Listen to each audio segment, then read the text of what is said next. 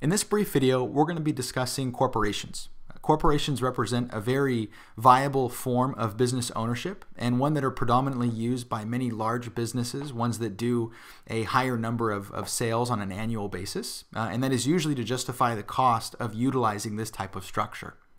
But corporations mainly refer to what we call C-corporations.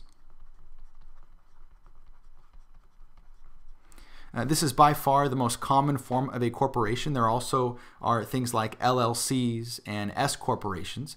But typically when someone uses the terminology of a corporation, they're usually referring to a C corporation specifically, although they may do it, obviously not knowingly.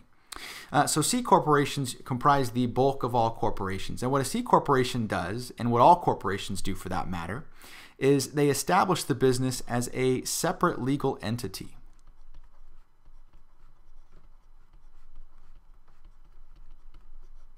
And what that means is that the business and the owner are considered to be separate. Remember, with a sole proprietorship and a partnership, the owner of the business and the business itself were considered to be kind of one and the same. And so that provided you certain benefits in terms of taxes, but obviously wasn't very good in terms of liability. With the C corporation, we split the two. And so the business exists on its own, independent from the owners. And this is beneficial for a number of different reasons. So C corporations can essentially hold property in the business name. They can sue, they can be sued, they can do a host of other things because they're essentially almost like a person, if you will, just according to kind of tax law and liability and different things. And so they're a separate legal entity for that very reason. Now, in order to establish a C corporation, and usually all corporations for that matter, the first thing you have to do is complete what we call an Articles of Incorporation.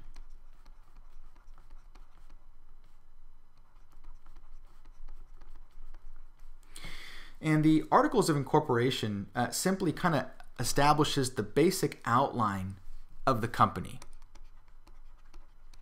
This is usually filed in the state in which you want to be incorporated in. So if you were going to be doing business predominantly in California, you might incorporate in California.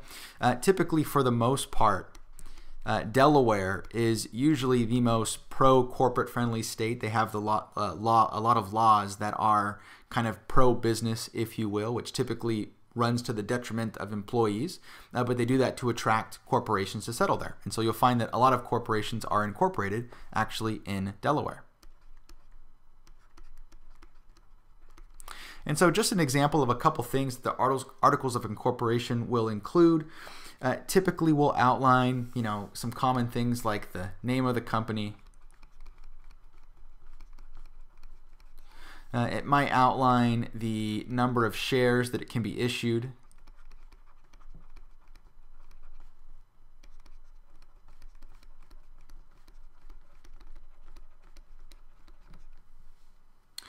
Also probably outline the name of the individuals on the board of directors.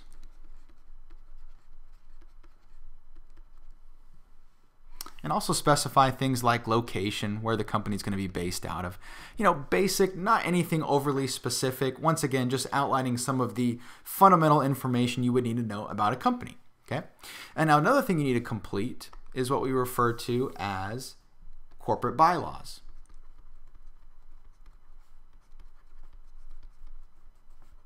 There seems to be a lot of confusion with regards to corporate bylaws and how they relate to the Articles of Incorporation. They are in fact separate documents, and the corporate bylaws are much more specific than the Articles of Incorporation. With the Articles of Incorporation, you get really basic information. With the bylaws, you're really going to outline the kind of day-to-day different rules of your company, as well as the guidelines on how your company is going to keep running smoothly, if you will.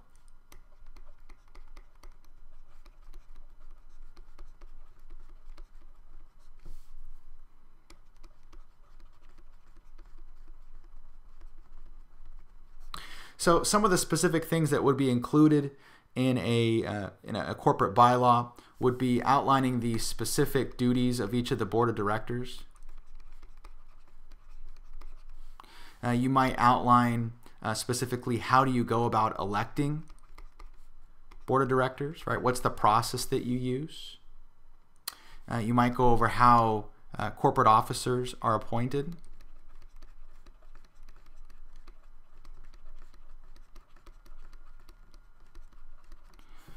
Specific things like how are meetings conducted, and a few other things as well, right? In what situations can you actually amend the corporate bylaws, meaning change the rules that you've already established? So they're much more specific. And so you're really looking at the day-to-day operations, the different guidelines that help you run the company. Okay, the specific guidelines, rules, and regulations are typically outlined in the corporate bylaws. Okay, so now that we know how C corporations essentially are created, we need to identify a few people that are actively involved. The first one is what we refer to as the stockholder. The stockholder is actually technically the owner of a C corp. Okay, and stockholders, they purchase actual shares of ownership, typically, usually for a certain dollar amount. For publicly traded companies, you can actually purchase shares on an open market, which means that the public is able to purchase them. So you put forth, let's say, $50 and you receive one share, which is a fraction of ownership of this entire corporation. And that entitles you to certain rights, of course. The biggest of those is that it gives you voting rights. Specifically, to vote on the board of directors. Now, because stockholders may not have the expertise necessary to run a company, right, they kind of pass off that responsibility to the board of directors. And so they appoint the board of directors, usually through elections, to actually oversee kind of the management of the company and to oversee and represent their best interests. And so the board is designed to represent the interests of the shareholders or stockholders, meaning the people that own shares of the actual company. So in private corporations, usually by private meaning that they don't sell their stock on an open exchange and you have to obtain it through other means, or a public corporation, meaning you can purchase it through the New York Stock Exchange and go through a broker or a discount brokerage firm like an E-Trade or a Scottrade or something similar. So the board, once again, representing our interests, designed to oversee management of the company. Now, the board is not involved with the day-to-day decision making.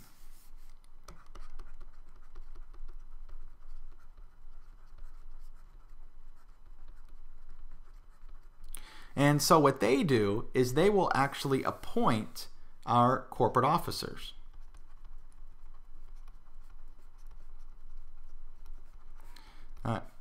Positions like CEO, for example, or Chief Executive Officer.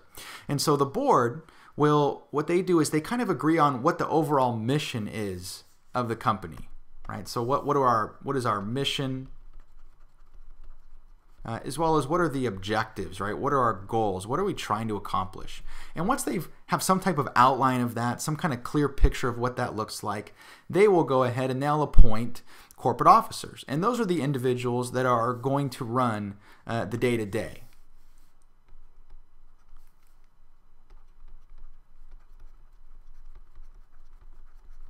And so they'll maintain more detailed involvement with the company. Typically, the corporate officers will meet with the board of directors, usually at some type of regular interval. Maybe it's a bi-monthly or monthly basis, just to update them on operations so they can make sure that the company is moving in a direction that they feel is going to increase the likelihood of the business being successful, but also in a manner that protects the interests of the shareholders, which is what their responsibility is.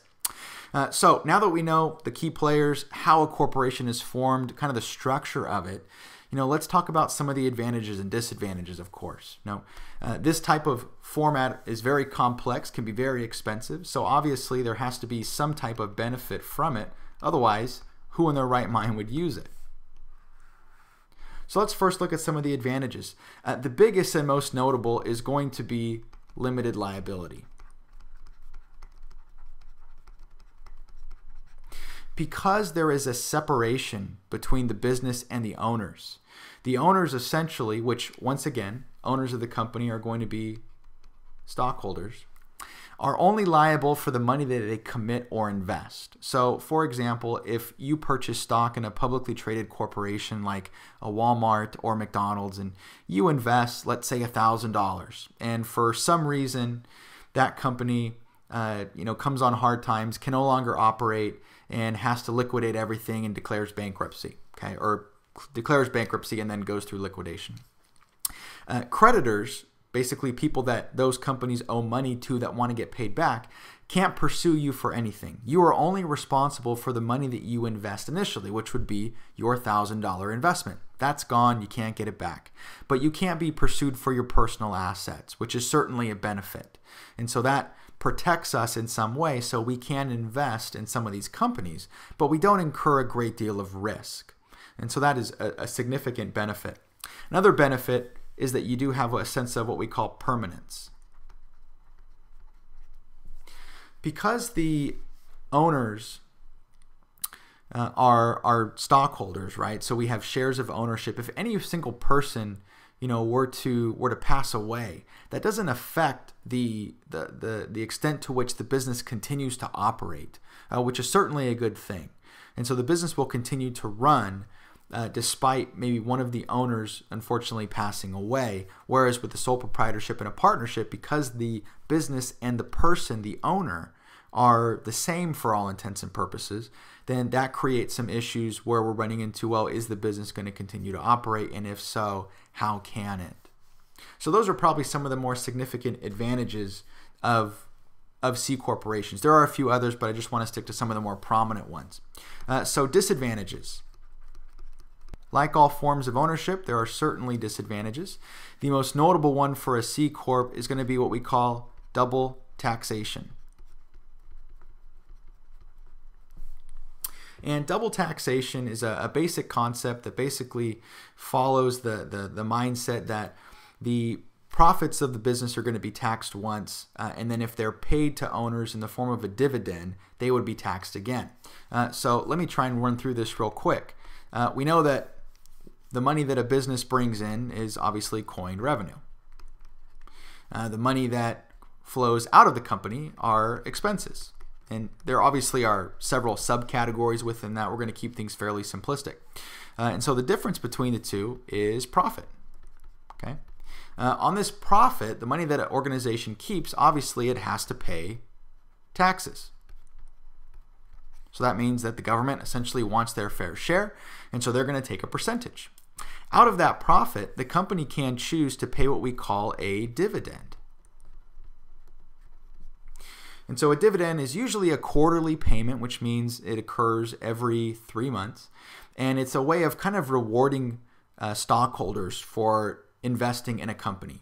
And so they might say, okay, for every share you own, we're going to pay you 70 cents. And so obviously if you own more shares, you get more money. If you don't own many shares, then it's not as significant.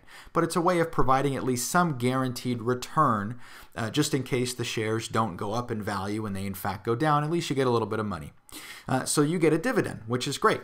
The only problem though is you have to claim those dividends on your tax returns. So in the following year, you're going to get a 1099 form, which is going to state that you received X amount of dollars in the form of a dividend, and you have to claim that on your personal tax return as income, so it does get taxed. Typically, it's a very low rate. It's usually around 15%. It's a lower rate for dividends and capital gains, at least for certain tax brackets. But you still get taxed on it, and so that's where we get the term double taxation, because there is kind of one tax right here.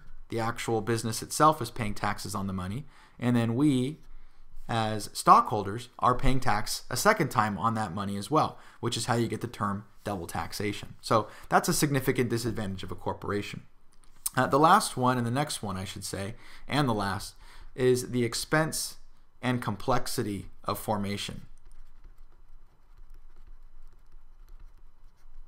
There's a reason that many businesses don't automatically jump to starting a C corporation. It's because they're very expensive. They can be multiple thousands of dollars, and they have certain costs that have to be maintained. There's certain regulations that you have to abide by to maintain your C corporation status. Obviously, you have to create articles of incorporation, you have to create bylaws, you have to get a board of directors. These are very time-consuming operations and things that are going to take not only time, but also money to do. And so that is an inherent disadvantage because for the most part, your kind of small business and your entrepreneurs that are starting startup businesses aren't going to initially gravitate towards this form of business formation because of those very reasons, because it takes some time and there is some paperwork involved, quite a bit actually. And usually you're involving attorneys and different things, which as we know kind of just jacks up the cost a little more. So that is obviously a disadvantage and probably one of the reasons why more companies or more businesses rather don't initially go to this form of ownership, right? We like the idea of limited liability, right? Who wants to get sued for their personal assets so they can pay for things related to the business? But at the same point in time, you have to kind of weigh the cost and complexity versus the ease of formation as well. So those are some of the advantages and disadvantages of C corporations. Those are certainly not all of them, but probably the more significant advantages and disadvantages that you will encounter with this form of business ownership.